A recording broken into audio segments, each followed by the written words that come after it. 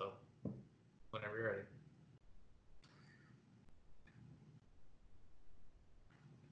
Sorry, I just had to get my passport stamped in flavor country.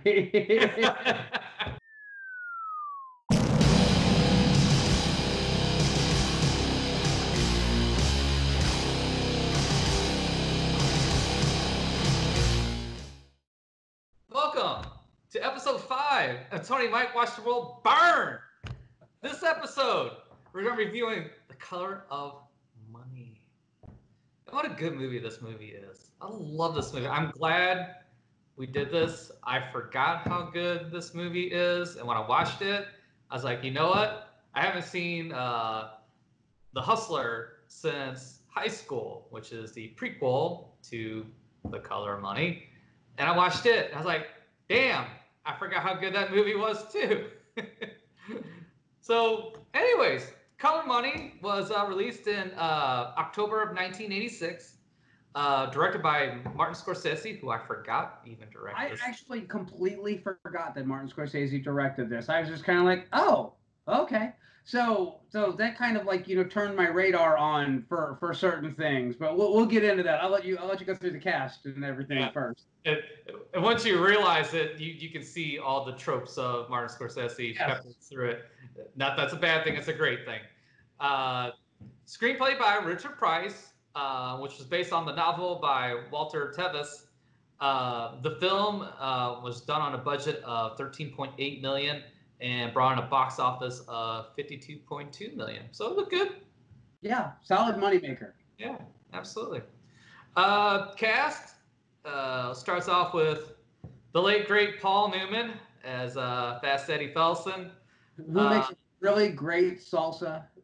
Yes, salsa, salad dressing, popcorn. I mean, just about everything. All solid, man. Paul's good. Yeah. Paul's all good stuff. Yeah, and the profits go to charity. That's true. And well, they do go to charity, but then on top of all that, he was also a race car driver, and he had several charities and several businesses. Yeah. Paul was actually a pretty all right guy. Yeah, he was a pretty sound human being. But we'll get to that. Go ahead. I'm sorry. I'm just gonna sit here and drink my non-sponsored coffee. Do you want to give a shout out to a certain company? Hey, I would like to say we're still looking for sponsors.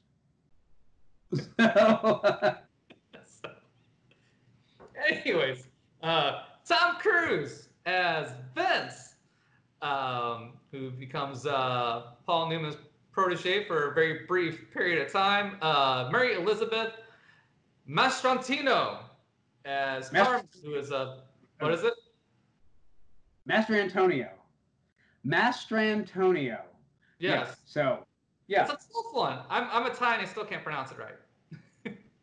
So, as Carmen, Vince's girlfriend, Helen Shaver as Janelle, who is Paul Newman's girlfriend, John Turturro as Julian, who is a local bull shark. There's a couple cameos in there too. Yeah. Iggy Pop. Did you notice Iggy Pop in there? I did notice Iggy Pop in there. I did. Yeah. Oh. Never noticed it the first time, but then again, probably at the time I watched it, I probably didn't know who Iggy Pop was either. So there's that. And then Forrest Whitaker as Amos. It was nominated for quite a few awards. So we have Paul Newman as Best Actor, which he won. Finally, that was the 5th time that he had been nominated for an Academy Award for Best Actor, and this is finally the role that won. And there's some controversy around this one, and I think a lot of people feel that he was kind of given this Academy Award because he has this great body of work, and he was 61 when he made this film, so it's not like he had a bunch more films in him, and they kind of knew it. And so, yeah, like I said, there's a lot of reading to do in regards to his Academy Award on this one. I don't know what all it was up against, but Paul Newman most definitely turned in a really solid performance here. So I don't have a problem with it. But anyway, go ahead. I'm with it either. I mean, being nominated, I think it was close to I think it was either 6th or 7th actually. But either way, he's been nominated like multiple times. Yeah. And yeah, I think it's well deserved. I think he acted greatness. Like you said, I don't know what else it was up against in '86. Probably some good stuff, but I can't think of anything in '86 that really jumps out at me at the moment. I'm you know what, I'd actually have to go and look that one. You know what? You talk. I'm gonna look that one. I'm gonna see what the 1986 Academy Award nominees are for what Paul Newman was up against. Yeah. Oh wait. All right. Maybe Oh, here we go. 27. So it was Paul Newman for The Color of Money, Okay. Dexter Gordon from Round Midnight, Bob Hoskins for Mona Lisa, William Hurt for Children of a Lesser God, and James Woods for Salvador. Never seen never seen any of those. Really? Nor have I heard of half of them. Really? Really. I don't really get into the Academy Awards and the Oscars and all that bullshit. Because most of those movies, when I was younger, I was too young to really appreciate them, and now I'm at an age where maybe they'll appeal to me, but it's been so long that it's fucking 30-something years ago. Well, yeah, but just to put this into perspective for you, that same year, for Best Supporting Actor, for Best Actor in a Supporting Role, it was Michael Caine for Hannah and Her Sisters, Tom Berenger for Platoon, William Dafoe for Platoon. There you go. Denholm Elliott for A Room with a View, and Dennis Hopper for Hoosiers. Hoosiers was a good movie. See, now, so I'm just saying, like that year's Best Supporting Actor was a far more competitive one. So while some people might actually say that, Paul Newman was given the Academy Award, I'm going to say that there was not a real strong field here because I love Bob Hoskins, and I can't tell you that Mona Lisa was like his big standout role. He's done so much great work. Yeah. He was the guy that was in Who Framed Roger Rabbit, right? He's the that's Hoskins. Okay, that's what I thought. Yeah, he was also in The Cotton Club, which I really enjoyed him in that. Bob Hoskins has been in so much stuff. It's kind of like he's the epitome of a British actor who just kind of like Michael Caine. You send him a script and a check, and he'll show up, and he's going to be in the movie, and he doesn't care if it's good or bad or what. Bob Hoskins is just there to do the work. And I can see a whole lot. He's Winston Zeddemore. If there's a steady paycheck in it, I'll do whatever you want. It's funny because Sean Connery is kind of the same way. Sean Connery has some epic, memorable roles, big, iconic roles, but Sean Connery's been in some god awful movies. I mean, like No Vision, No Nothing. Like he was very obviously as a matter of fact, by the time he got to do Highlander, he was slumming it pretty much at that point. He knew that he was slumming it at that point because Highlander was a go nowhere, do nothing kind of movie. So, I just find it funny that there are actors out there that they're happy to do that kind of work. But then, the flip side is that you wind up with, these actors in America that their career gets destroyed because they took like a bad role, and it's like, who gives a shit? So I've never understood that perspective. But it's very real. It's very there. I guess it all depends on what kind of actor you are. Yeah. Well, look at John Travolta. His career has been roller coaster from day one. Start off with good hits, and then he had his first 4 films were like all mega successful, like Grease, Urban Cowboy, Saturday Night Fever. Yeah, Saturday Night Fever. What was the 4th one? I can't think. But all 4 were really successful, and then started dance crazes. Well, yeah, there's that. or took place in time, when those things were going on. Because like when you mentioned it actually yourself several times that fucking during the early '80s, there was a whole urban cowboy thing where everybody had their cowboy hats and shit kicked their boots. Yeah. Yep. Everywhere. Cowboy is more like it, but anyway. Yes. But yeah, no. Then John Travolta had like a bunch of duds in a row, and then he did what was it? Look Who's Talking. Yes. And that was his vehicle back to comeback status on that one. And then it dove again. And then he did Pulp Fiction. And then it dove again. And he had... there's another one. He had a couple of good films after that. I just can't think of what they were off the top of my head. It was not Face Off. I love Face Off. Face Off was a fantastic movie. It's got two of the best worst actors ever. John Travolta and Nicolas Cage, who does great movies and does shit movies. Nicolas Cage is the only real working actor I can think of that's truly an American actor. Because again, he'll take any script, he don't care. But how he got in that situation is kind of fascinating because he won the Academy Award for Leaving Las Vegas, and he was a very serious, heavy, dramatic actor. But then he would also run off and do Con Air and The Rock, and he had range. He's a very versatile actor, and the funny thing about it is that you believe him in these wackadoo roles that he does. So that has something to do with his charisma. So I'm never going to tell you that Nicolas Cage is a bad actor. I will say that he definitely amps up the crazy for some roles, but he's not a bad actor. Hey, Michael Caine did Jaws 4: The Revenge, and I don't see anybody giving him shit about it. So I'm just saying, if you need a bad movie, I mean, there is The Last Shark, which is an Italian movie that's a Jaws ripoff, and it's better than Jaws 4. Just remember that. I mean, there's Devilfish, which is a squid and a shark crossed together, and it's better than Jaws 4. So just saying, and Michael Caine was in it, and they got Ellen Brody back from the first movie. So you can, and Mario Van Peebles, the Peeb is in that. He give you the Peebles eyebrow. and wow. So yeah.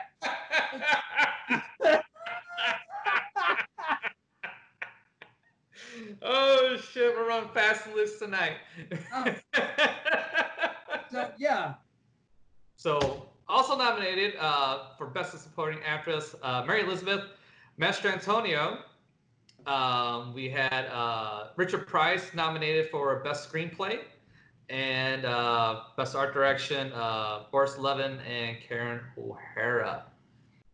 I gotta ask a question. You said it was nominated for Best Screenplay. Was it nominated for Best Adapted Screenplay? Or yes, Best based on other material, yes. Okay, I asked that because I know that when they were doing pre-production on this film, the book is very different from the movie, and Paul Newman was very heavily involved in the writing process of this one. So it was him, Martin Scorsese, and the writer, and there was something along the lines of 38 major rewrites of the movie.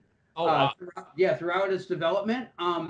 So it was something like 38 drafts. So I was reading an interview with the actual writer, and they lifted ideas from the book, but they did not pick up the book. They changed it very, very much. So you need if you're not satisfied with The Color of Money, go and read the book, and you'll discover that it's a very different book. So no, fuck that. There's no reason why you should be disappointed in this movie. No reason you should be disappointed in this movie. I'm not saying you. Even if you don't like pool, you shouldn't be disappointed in this movie because this movie really has nothing to do with fucking pool. It's just a vehicle for a character study. Well, you know what? Are we ready to go through the plot beats? Almost. I gotta point out one more thing. Okay. Fuck you, Siskel and Ebert, because they gave this movie 2 thumbs down. Really? They did. The only Martin Scorsese movie they ever gave 2 thumbs down to was this. Wow. Yeah. That's kind of fascinating, considering that, ironically, Roger Ebert gave Mad Max Beyond Thunderdome 4 stars and said it was visually the most interesting movie in the genre that had been put out in a very long time. He literally gushed so hard on Mad Max Beyond Thunderdome, it looked like a bukkake film at the end of that review. So, I mean, if you need to see if you need to read a review that will let you know what a fanboy review reads like, just read Roger Ebert's review on Mad Max Beyond Thunderdome. That's all I got for you. It's insane how much I think he bought it on VHS and put it under his pillow and like kissed it goodnight. That's how much he gushed on it. I mean, it's kind of creepy. But anyway, So, yeah, if you want to, yeah, we can go ahead and get into the plot. so so we're ready to get into the plot. So I'm fascinated by this movie because this movie has a ton of layers to it. And it is very much one of those you can watch it on the surface level and you can see that it's this old-time pool hustler who finds this new kid and he's going to show him the ropes. And it's, takes him out on the road, shows him how to get his hustle on, shows him how to make money by not just winning, but also losing and when to lose and when to win, that kind of thing. Teaches him more about betting than anything else. Shows him a couple of for getting people, scamming people. I would say this: it's not about betting; it's reading people, and that's really the whole main thread of this whole movie. Really, is how to read and manipulate people. Yeah, well, I mean, it is the sequel to The Hustler.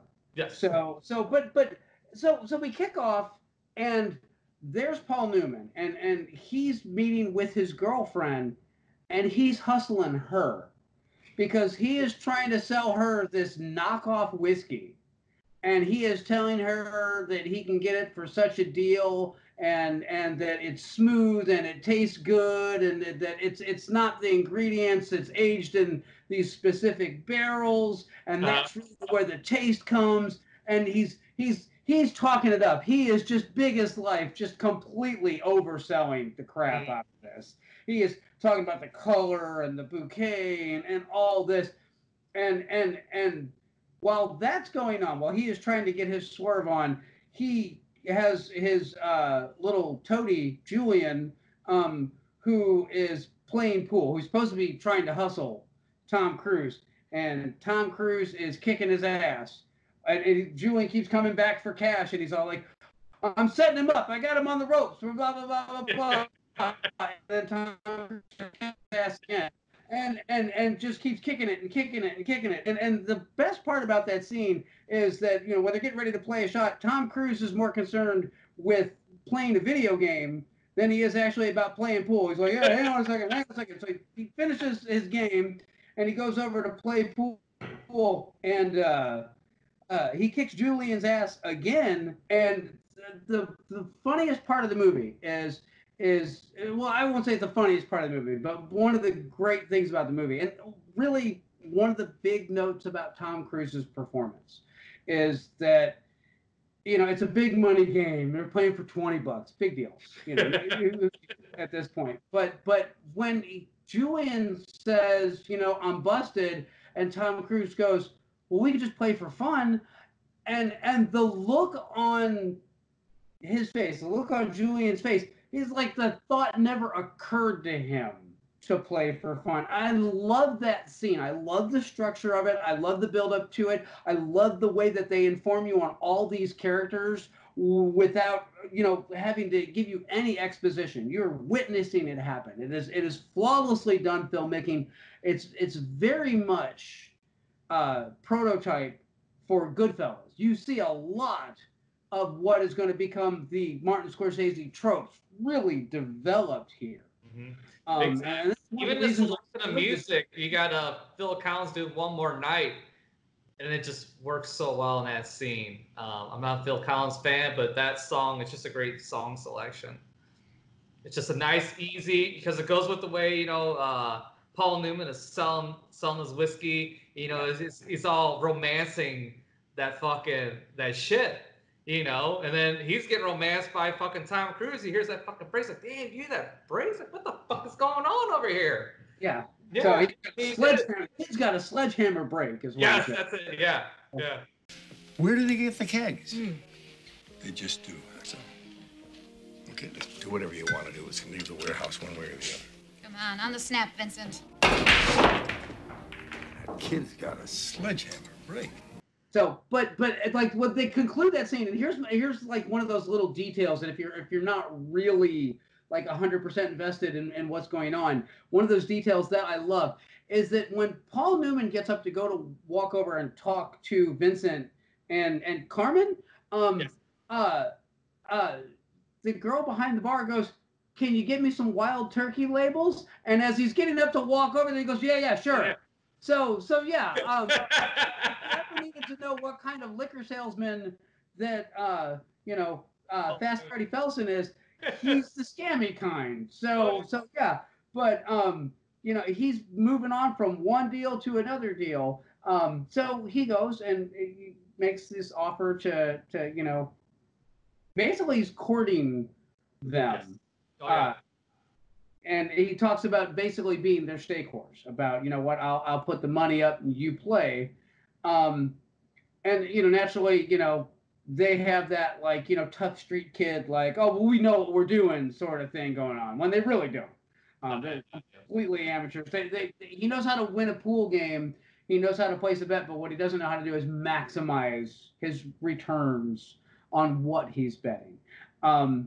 So it's fascinating in that like the whole next bit, he takes them to dinner to talk about things, and he does this whole spiel about how he's good at reading human nature, and he's like, that guy's been buying that girl drinks for like the last half an hour. He's going to get up and walk away in the next several next 30 seconds. And he hands his watch to Vince. He wants to prove how good of a read on people that he has. Well, the guy gets up at like 35 seconds. And then he goes, you know what? I'll bet you the check that I can go over to that girl and leave with her in a minute. And, they agree to that bet. And he gets up and he walks over there and he sits down, and it turns out that he knows her. And he's like, hey, come outside to my car with me, blah, blah, blah. And he walks over just for a moment to drop a 10 on the table and say something about, Here's the cab. But it's funny in that when it's all said and done, he walks outside and he's talking to the girl that he just walked outside with from the bar, and it turns out that he's not a really great read at human nature. He just literally knows these people, and he's using that as a setup to hustle Vince and Carmen. So it's nice to see that like all these scenes. If you're ever watching it and you're like going, wow, Paul Newman really knows his stuff. Wow, that character, he's a really good student of human nature. No, he's not. He's slimy, and he's hustling these kids because he wants to manipulate them into going on the road with him. That's kind of the whole point of all those scenes. He is not a great read of human. He's a salesman. That's exactly what he is through all that stuff. So anyway, so they agree to go on the road with him, and the deal that he makes is like, he takes 60% of the winnings and they get 40%. And Tom Cruise's character naturally thinks, well, that means I got to win a lot of pool. And Paul Newman's like, no, you're going to lose a lot of pool. You're going to learn how to lose, and you're going to learn how to lose correctly. Because you know what? The whole point of this excursion is if you lose 3 games in a row and then you're like, oh, let's do something stupid and put a big bet on it, and maybe I can get even again, that's when you get the suckers. That's when you get them busting out their wallets, and that's how you get paid in the pool business. And it's a tough thing for Tom Cruise to do because, like you mentioned in the very first scene, he's not in it to win money. He's really in it to prove that he is the best at the game. And the money aspect of it is really secondary, and it takes a long time for that to sink in. As a matter of fact, it doesn't when they're together. But go ahead. Well, I was going to say, I mean, at the beginning of the movie, he works at a toy store. He's selling baby equipment to people, and it's, I don't remember what the name of it was. It's very obviously a children's palace that they repurposed for. I want to say it's like Toy World or Kids World or something like that. But I know what those stores looked like back in the day. But yeah, so it's very much he's manipulating Vince and Carmen. Here's a key thing that happens in that scene when he meets him at the toy store. He drops the thing that, Carmen, you're gonna lose her. You're losing her. She's losing interest. Yeah. Yes. Yeah, and again, it's all part of manipulation. Is that he noticed that Tom Cruise was very sensitive about his relationship with Carmen, and it's played to perfection, that like young and dumb love, that like Oh yeah. obsessed Hmm. with the person, like I can't believe I'm with this person, I don't know why they're with me, and Tom Cruise, he's a handsome guy, and he is playing it to the nines. He's a complete goofball, but he never comes off as phony. Even No. if he's doing like the most ridiculous shit, when he's doing the nunchuck swing with the pool cue, Yeah. it's like, you know what? Yeah, I know that dude. I've hung out with him. I've had drinks with that guy before. And you buy every bit of it. So, Tom Cruise was not nominated, and I'm sorry, he kind of should have been. Yes, he should have. Absolutely should have. And here's So, the other thing too. Here's how Paul Newman even knows that he can manipulate him that easy is because Carmen tells him the story. Paul Newman the story of how her and Tom Cruise met, and that's she was the getaway driver for her then boyfriend who robbed Vincent's parents' house, and she kept the necklace that was stolen from there. Tom Cruise knows she has that necklace, but she just goes, when Vince sees it, he always went, "Oh, my mom has a necklace just like that." yeah, yeah. And So, that's how Paul Newman knows that all he has to do is just drop the slightest of hints. it's the slice.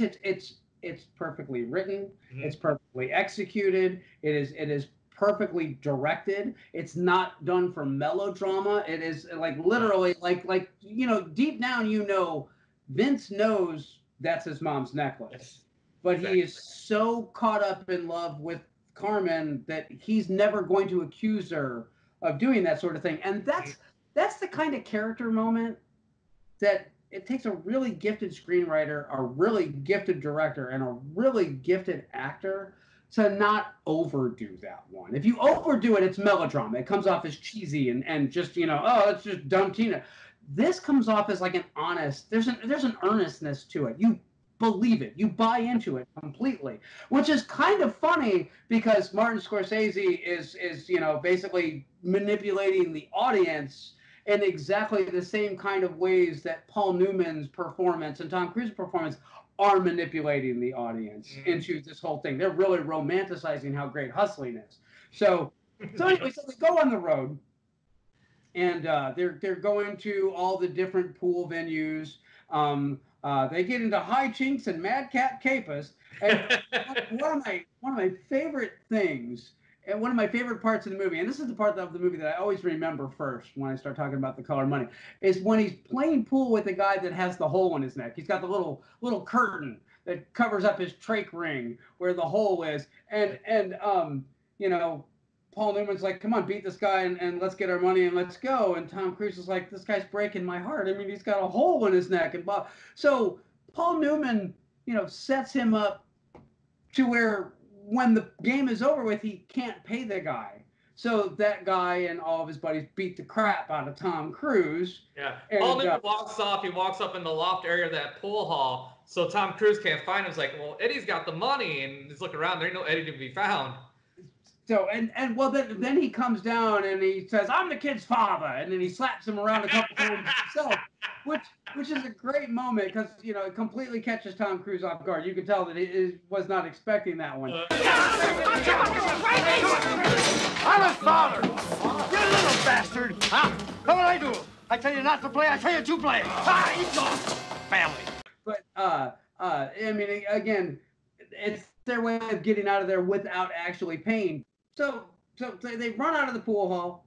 They hop in the back seat of the car and they're driving off. And they're kind of giggling about everything that happened in there. And then Tom Cruise is like, "I'll stick a fucking pool cue down that hole in that guy's throat." And so I love that because number one, it's hilarious, but number two, it's like that moment that he realizes that don't feel sorry for the people that you're playing against, because at the end of the game, if you didn't beat them, they're going to want their money. They're not going to cut you any breaks, so you shouldn't be cutting them any breaks either. And they repeat that theme several times. as the movie goes on. I mean, there's this old lady and she's got like a captain's hat on, and it looks like she's playing with her grocery money, and Tom Cruise cleans her the fuck out, and that's all there is to it.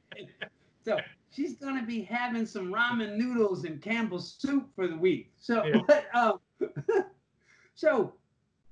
so they're doing like all of these. They're basically Paul Newman is teaching him how to hustle, but again, for Vincent's character, it's all about wanting to be the best. He doesn't want to go on the road and learn how to hustle. He wants to go on the road and beat everybody that's got a pool cue at a pool table. That's his whole thing. And that's why Paul Newman, why Eddie can relate to Vince is because that was him 20-something years ago in The Hustler. He didn't really care about winning the money because when he's playing Minnesota Fast, he's up 18 grand, and this is like in 1960 whatever, so that's a shit ton of money. I mean, 18 grand now is still nothing to sneeze at. And he could stop right then, but he's like, you know what, the game's over when Fast says the game's over. And he ends up losing because he just couldn't, doesn't have the endurance for it. I mean, it's one of those, just because of how they shot it and how it was written, all that stuff. There's not a relationship in there that feels phony. There's nothing in there that doesn't feel like they put everything on the page or on their performances that they could have.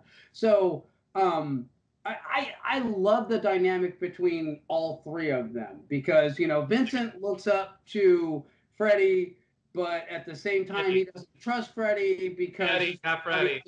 Yeah, well, it's not just that, but like Carmen... No, you're calling him Freddie. His name's Eddie. I'm sorry. My bad. I'm so it's Fast Fast Eddie. Fast Eddie Felson, and I know that, but I keep thinking Freddie got fingered. I got that movie stuck in my fucking head, and don't ask me why. Because I have it underneath the bleachers. But anyways. So anyway, yeah, but no, so there's this great dynamic with Fast Eddie Felson, and he looks up to him, and he's trying to learn from him because he gave him this really expensive pool stick, and he obviously knows what he's talking about. But at the same time, he doesn't trust him because Carmen's kind of flirting with him, and she kind of does it in front of Vince on purpose. And then there's like this he's trying to teach him this one hustle where Tom Cruise is in there and he's playing pool against somebody, else in the bar. And he walks in with Carmen and they're playing as a couple. And rather than Tom Cruise being the one that's actually doing the heavy betting and the fleecing, Paul Newman actually makes a side bet with the bartender for like $1,000 about whether or not Vince is going to choke on the next shot. Well, of course he does, because that's part of the setup, but they go into a lot of detail about how that actual setup and how that scam works. But when they get outside and they're divvying up the money, Vince freaks out because Eddie had his hands all over Carmen, and so even though they've spent all this time on the road, there's that lack of trust, and it's programmed in. There's this really this jealous streak in Vince. Well, it's not a jealousy streak, it's an insecurity. Because he drops it, like I say, he drops that hint that she's leaving, so now he's really insecure about his relationship with her now. Yeah. So I wouldn't say call it jealousy, it's more insecurity. I I'll agree with you. You're absolutely right. It's far better phrasing than jealousy. You're right. It is most definitely an insecurity. There's a lot going on here psychologically with all. Well, also too, Carmen is trying to get under Eddie's skin too by looking provocative, opening the door with just her panties and her shirt, or changing, and she could Paul Newman can plainly see her full frontal in the mirror, and he puts a stop to that shit fast. He's like, I'm not here. You're not to flirt with me. You have to do this with me. We're business partners. This is a business. Your job is to keep Vince fucking happy and do that shit. We're partnership. I teach him how to hustle. That was exactly how I think how it was phrased. But the funny thing about it is that after going to dinner and talking about the check and the whole bet with the girl at the bar, Carmen actually pegs him. She actually says, you know what, you probably know his work schedule. You probably are in here every night of the week, so you know exactly when he's going to get up and leave. And the girl, well, you probably knew her from before, right? Yeah. And Eddie doesn't, he doesn't own any of that. Yeah, no, well, he doesn't confirm nor deny, which in a way pretty much confirms. Yeah, in a way, but she knows he's manipulating and how he manipulates, and she's kind of giving him a dose of his own medicine back. She's trying to see that, if I push Eddie, is this somebody that I can attempt to control? They're both jockeying for the top spot. Yeah. It's what it all boils down to. Yeah. So anyway. She doesn't win. She doesn't win. I would kind of disagree with you there. We'll get to that. Anyway, so the whole point of all of this going on the road was they're supposed to be going to Atlantic City because there's going to be a pool tournament in 6 weeks, and that's the reason why they're learning all these hustles, because he tells them, you can lose the tournament and go and spend time in the green room, and you can make 3 or 4 times the money that the winner of the tournament made. So this is a win-win proposition for him. It's either, we can learn all these hustles and win the tournament, or we can go and learn all these hustles and knowing when to place a bet, know when to lose, which is kind of shady and shitty, but there it is in a nutshell. That's kind of the whole point of all this stuff. So there's multiple lessons that Paul Newman is attempting to teach him. But so they have a good night and they make some money and Tom Cruise has learned to hustle. Paul Newman decides he's going to celebrate. He grabs the babushka and he goes out and he goes to a pool hall and he winds up playing pool with Forrest Whitaker.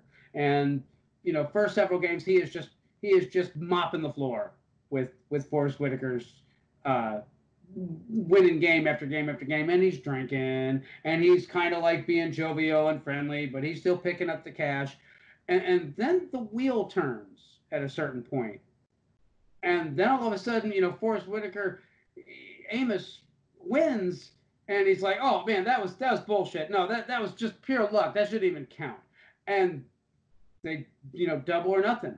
And all of a sudden, Eddie is on a big losing streak, but he can't pull out of it. He's got it stuck in his head that, damn it, he's the hustler, and he's going to take this guy because that's what he does. He goes out and he takes guys.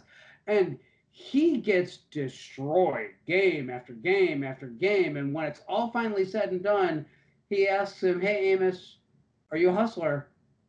And Amos says, let me ask you a question. Hey, I want to ask you something. I want you to be real honest with me.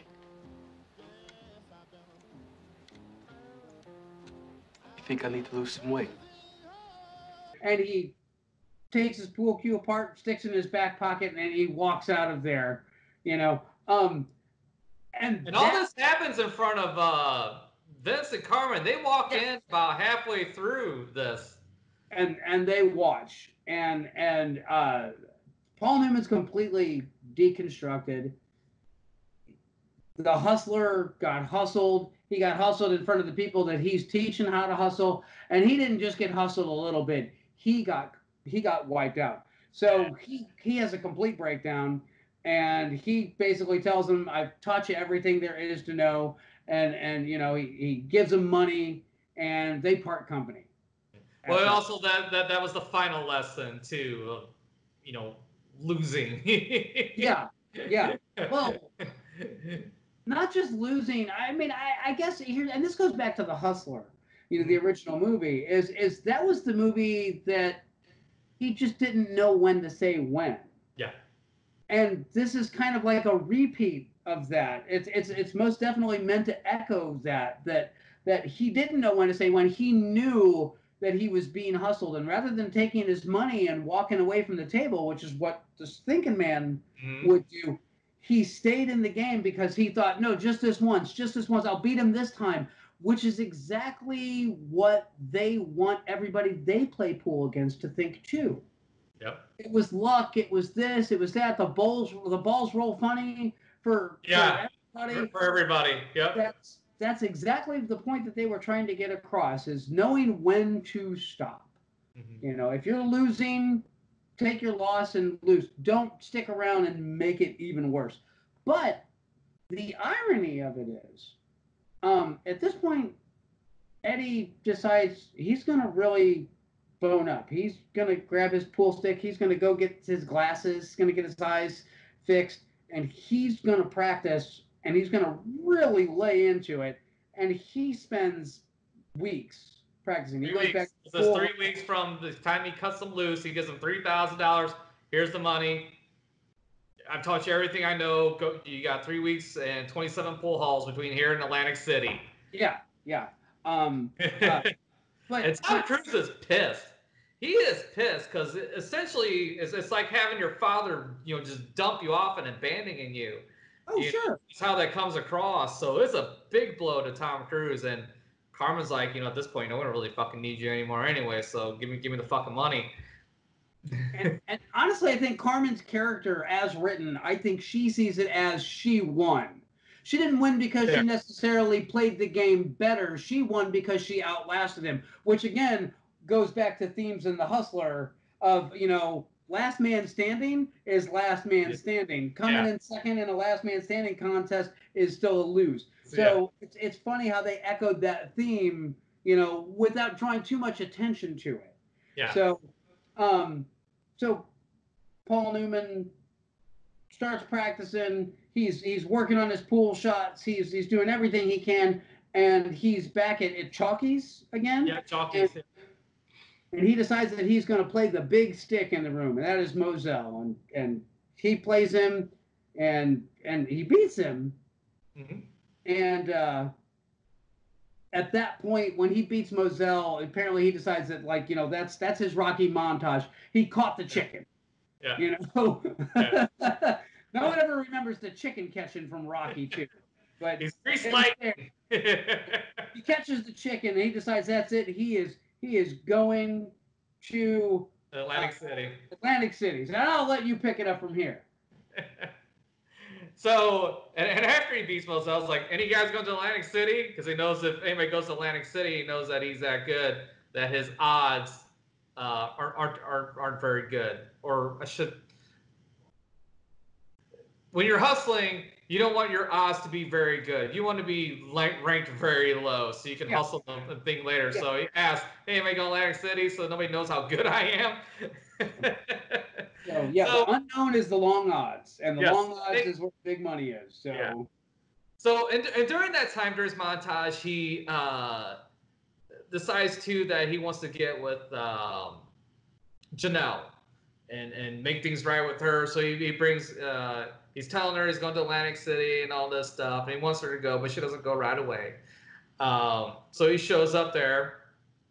He runs into Julian there. And Julian kind of gives him shit a little bit, but not really. Just kind of like, it's kind of like a really like a friendly poke. But Paul Newman's like, takes it kind of seriously. He's like, I forgot exactly what he says, but basically like, what the hell are you doing here, Eddie, He asked him if he's playing, I think. Hey, Eddie. What? You playing? Yeah. You got a problem with that? I don't got any problem with that. You got any problem with that? I got no problem. If it makes you happy, do it. Just wanted to say hello. Yeah, he asks him if he's playing. He's like, well, yeah, I'm here to play. And he takes big offense to it. And Julie's like, hey, dude, it's all right. I have a problem. Do you have a problem? No, I have a problem. Whatever, dude. Just chill out. There's some bad blood there, considering how Julian and Eddie left things.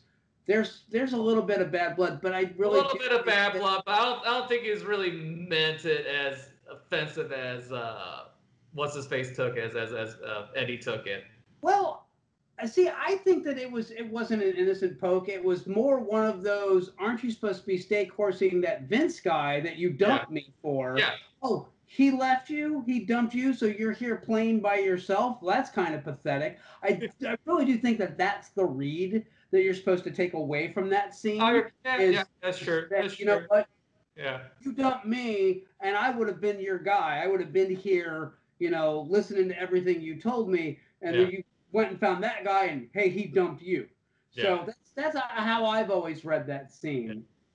So anyway, they go to their first match. Tom Cruise gets his revenge against Grady, who he had to dump to really bad in the pool hall.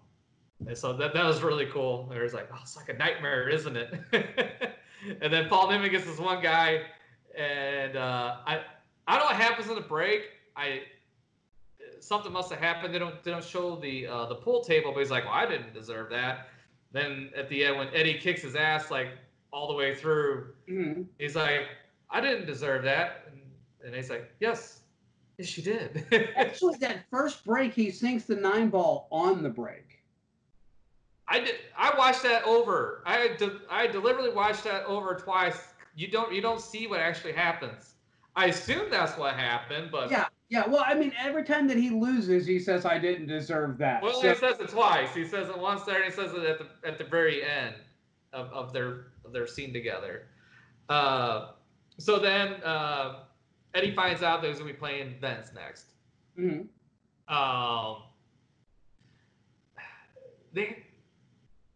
I think they had an exchange in the green room, but I don't remember how that went.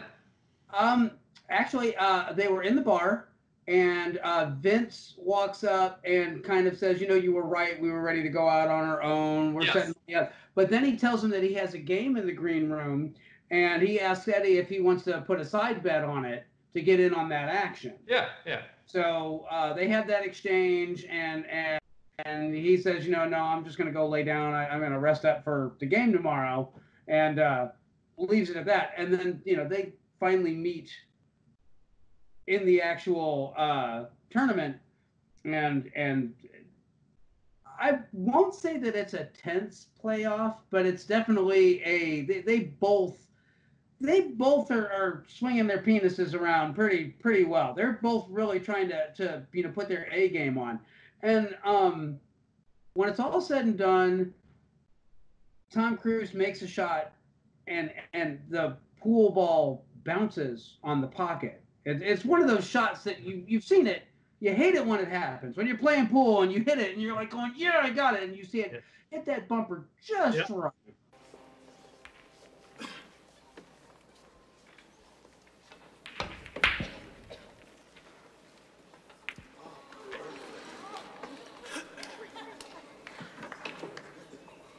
Hit the titty is what we always called it. I hit the titty. But yeah, that happens.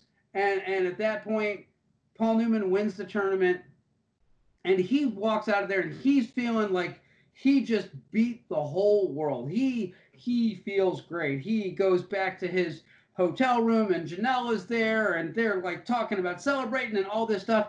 And then Tom Cruise, Vince, and Carmen show up, and they hand him an envelope, and he says, "What's this?" And that's when Tom Cruise can't take it anymore. He's just like, "Oh, you know what? You're actually a pretty good player. I only had to dump 4 or 5 shots, but that last shot there, I shot it and I missed the pocket." And you could hear the whole room go, "Oh." He's talking about how great he was about basically throwing that game. He dumped it because the odds were better on Fast Eddie Felson than they were on Vince. So they placed the bet on Eddie to win, and that was his cut of that money. And it's, again, it's wonderfully handled. It's so perfectly done. And you watch Paul Newman be completely deflated in that scene. He goes from being on top of the world to like can't hide from the light fast enough. It's a fascinating scene, and again, it really shows how masterful Newman is at this kind of stuff. And then when he leaves, Janelle kind of has that he's kind of a scumbag. Yeah. which I appreciate that. Again, it's just everything about it's so like you know these people. This is the kind of stuff that's happened to you, and that's why I really enjoy this movie. So anyway, um, the next day, Paul Newman has moved on in the tournament, and he gets out and he's got his next opponent, and he's getting ready to play, and he stops and he takes his pool cue apart and he says, "I'm forfeiting." And he walks over to Tom Cruise, who's sitting in the audience, and he takes the envelope and stuffs it into his jacket. And walks away. And it's just the most like big dick fuck you move that he possibly could have done, because Tom Cruise, essentially his reputation, well, I'm sure like everybody there knows, people are throwing games, people are betting for the underdog. If you think tournaments are about who wins or who gets the title, you don't understand tournaments, especially when it's a betting game like pool is. So he does that. Everybody now knows, even though no one knew who Vince was 6 weeks ago or 2 days ago, now everybody knows exactly what kind of player Vince is. And as you can imagine, this upsets Vince and Carmen, because who taught them how to do this kind of crap? Oh, well, that would be Fast Eddie. And so he goes and he meets him in the green room. And,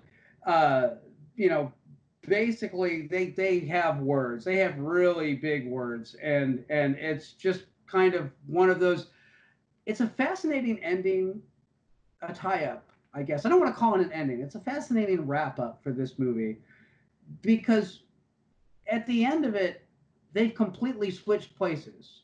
Paul Newman wants, Eddie wants Vince's best game. He doesn't give a shit about the money. He doesn't care about any of that. He just wants the best game. He wants everything that Vince has got. Yeah. All Vince cares about is the envelope. All right, fine, we'll play for the envelope. That's how it is. And Eddie's like, yeah, sure, fine, whatever. Envelope it is. That's fine. And then, they have that last exchange where he's like, if I don't beat you now, I'm going to beat you next month. And if I don't beat you next month, I'm going to beat you 2 months from now. I'm back. Yeah. And I love that ending, because it's like, Fast Eddie Felson, who learned how to hustle in the original movie, and this movie kicks off, and he's likable, but he's scummy. He's really scummy. Yeah. And at the same time, Vince, perfectly likable. And again, Tom Cruise's performance is really underappreciated, because at the beginning he's a flake, he's funny, he's like doing all this stupid, annoying stuff. He rides that line between being really funny and really annoying.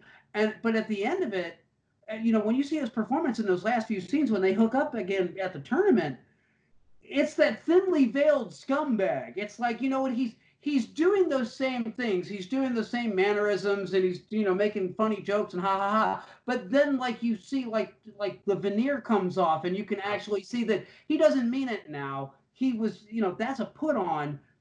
All he really cares about is the money at this point. So again, that's kind of perfect. But then on top of all that, then you watch Mary Elizabeth Mastrantonio's performance, and you see that she went from being the one who lords everything over Vince, does whatever she has to do to manipulate him to get him to do whatever she wants him to do. And they get to that, and she's got that like beat puppy look about her, because they make a bet with somebody, and she bumps the bet up to 1,500, and she leaves, and she's feeling like she did really good, and he's like, that guy had $2,000 written all over. Yep. So it's like wow, everybody has changed positions. Yes. In this one at the end of it, and it's an amazing dynamic. Yeah. There's a lot of themes in this movie. There's a lot of stuff. Like I said, you can watch it just on the surface, and it's very much just A to B to C kind of film. But there's so many themes and so many things that Scorseseisms, for lack of a better phrase, that you really start to see kind of get defined in this movie.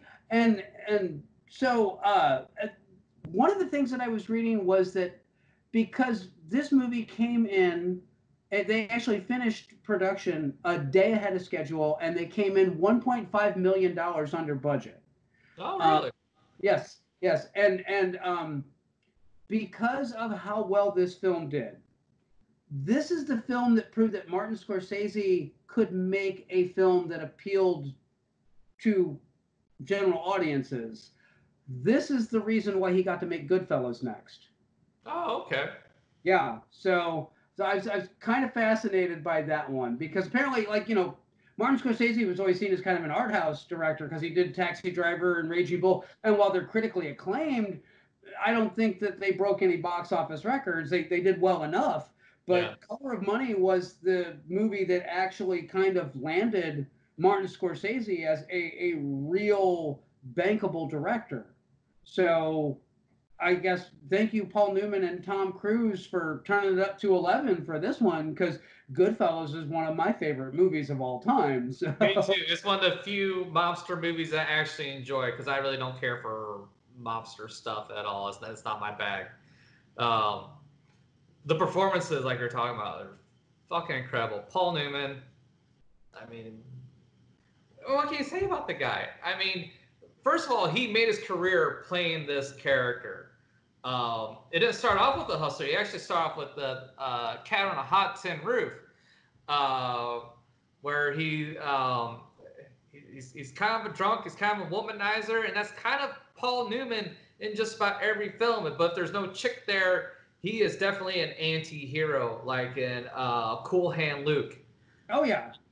No chicks to be found, but he is like defiant as fuck. And he does everything he can to make life for the guards in prison, just trouble and hell.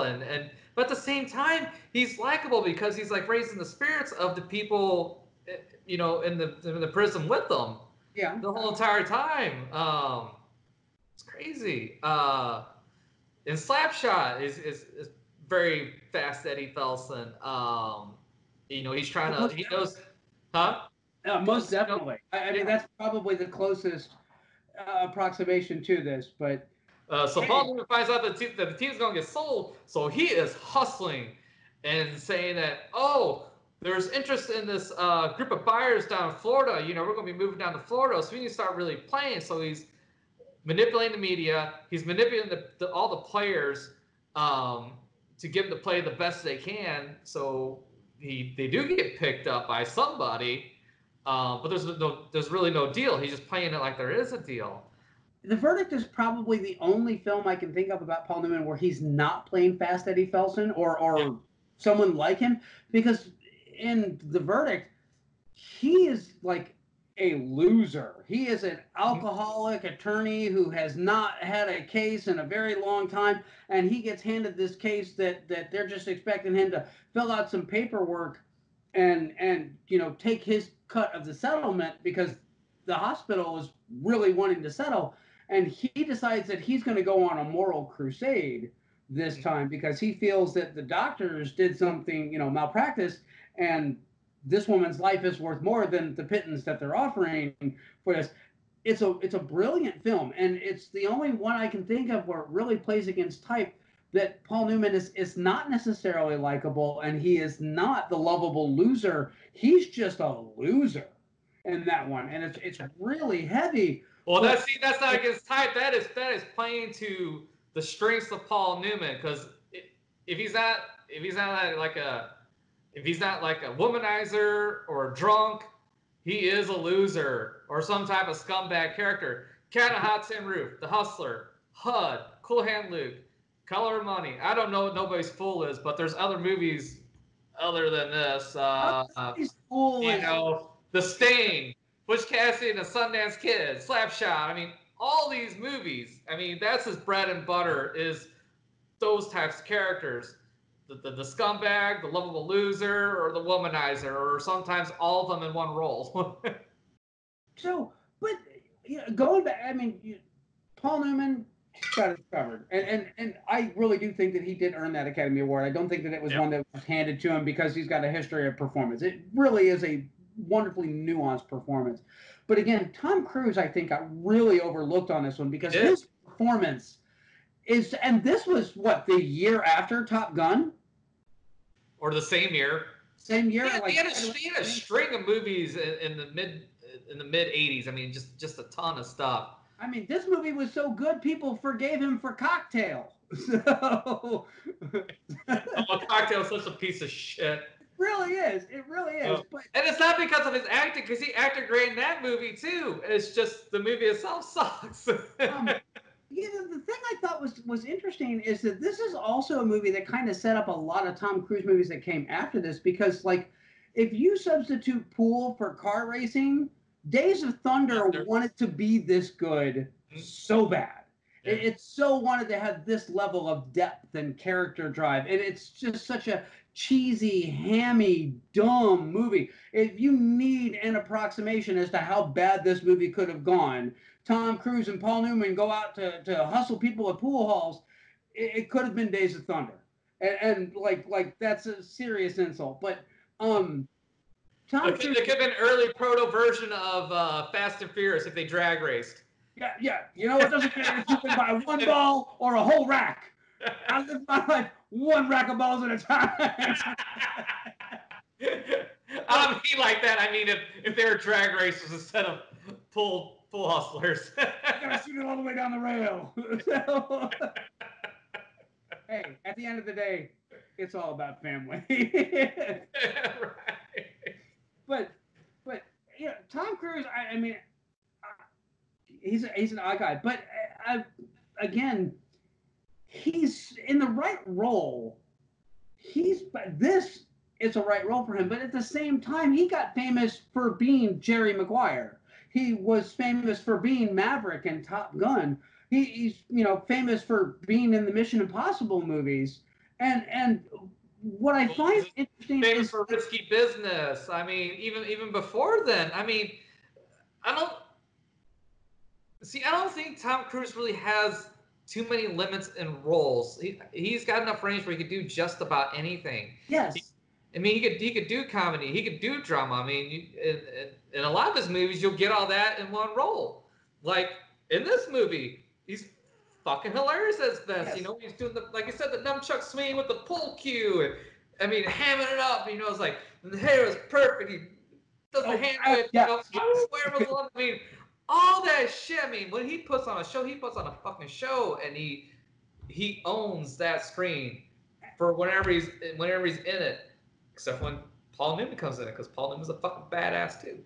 Well, interesting thing. Apparently, Tom Cruise shot every shot in this movie except for one. Oh, really? All shots are him. Yes, the only shot that was not actually Tom Cruise was when he jumps the ball over the two balls and hits the ball behind it and knocks it into the pocket. Yeah. That's the only shot that they actually had a stunt pool player perform in it. And it's funny because that's the only shot that's slow motion, and it's kind of a janky, weird looking shot. It works perfectly in context, but I think they also did that to hide the fact that it wasn't Tom Cruise that was making that particular shot. It's expertly handled. But yeah, when you see all those pool shots, that's them doing that. The only reason Tom Cruise didn't make that shot was he didn't have time to learn that shot. That's it. So if you want to talk about a guy that like really puts in his 110% when he gets a role, this is it. And going back to range, I'm thinking like the first movie most people remember Tom Cruise in is Risky Business. But if you go back and watch Taps, when he's the one that like he's the weekend warrior that really he's been in military school all his life, and he really wants to actually open fire with a gun one time, and he finally does it. And that whole scene, he's only got a couple of scenes in that movie, but it's so powerful, it's so convincing, it's so moving. It's that right there was the blueprint for everything that Tom Cruise was going to do after that.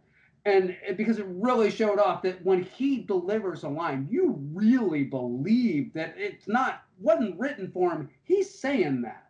Yeah. And then we get the vampire Lestat. So anybody that would claim that Tom Cruise doesn't have range hasn't watched enough Tom Cruise movies, because he is all over the board.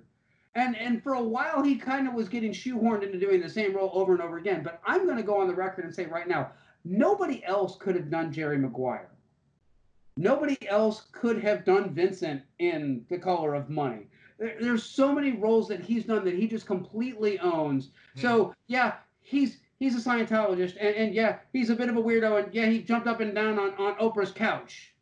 So I what? don't care. Who cares? Oprah can buy. Yeah, exactly. I don't But they can care. act. The man acts like no one's business, and he's completely unappreciated, and it's a damn shame. So, any other insights into The Color of Money? Oh man. Not really. Just watch it. There's no reason why you shouldn't watch this movie. And- Again, don't be put off by the fact that you think it's all about pools. That's just the vehicle for the story. So yeah, watch that.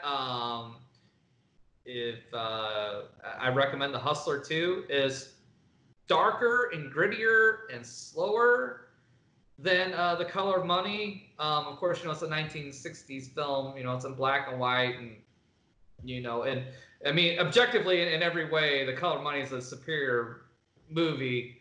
But the story is still really good in The Hustler. Again, it's really dark. It takes a while to get into, but once you get into it, once he starts playing Jackie Gleason, who's Minnesota Fast in that movie, it starts to pick up steam, and it keeps going, and very good film. Well, interesting note on that one. They had offered Jackie Gleason a role, and they had written actually a scene or a couple of scenes with Jackie Gleason in it. And when they sent him the pages, he said it felt like it had been tacked on. So he turned the role down. He did not return as Minnesota Fats for this movie, but he was invited to. I think the movie's better for it.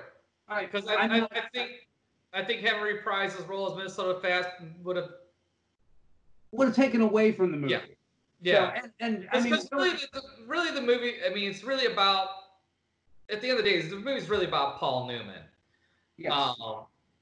And there's really no need to call too far back into the past, into the previous movie. And I like the fact that they very only subtly hinted back at The Hustler, and only a couple of times. And it's so subtle that you probably missed it. Yeah, they didn't feel the need to beat you over the head with the fact that this is a sequel. Yeah. But if you're a Scorsese fan, definitely check this out, because you're going to see like a lot of the pool shots is shot very similarly to the boxing scenes in Raging Bull. But then you also get a lot of Scorsese's, familiar tropes, like the really long one-take shots. Mm-hmm. You're going to start seeing those pop up in here. The way his camera is spinning around the characters while other stuff is going on, you're going to see a lot of that. Yeah. It's a wonderfully crafted film. I love the fact that they muted the color palette so that, like, in any given scene, the pool balls are almost always the brightest thing in the room, and that's a level of craft that very few directors really get to, that level of nitty gritty. A lot of times they're like, oh yeah, just whatever the cinematographer says. He's the cinematographer. He knows what he's doing. Scorsese knows, what's important in a shot and how to make even the little stuff really important in a visually interesting way. At no point does it ever feel borrowed. At no point does it ever feel like they ripped off something from a different or a better movie. Scorsese is really a one of a kind, and a lot of the stuff that you see in this film gets carried on even all the way up to like The Wolf of Wall Street.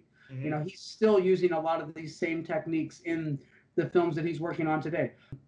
I guess I should say The Irishman, but I refuse to watch that movie. I tried watching, I got maybe 10 minutes in that film. I had to turn it off.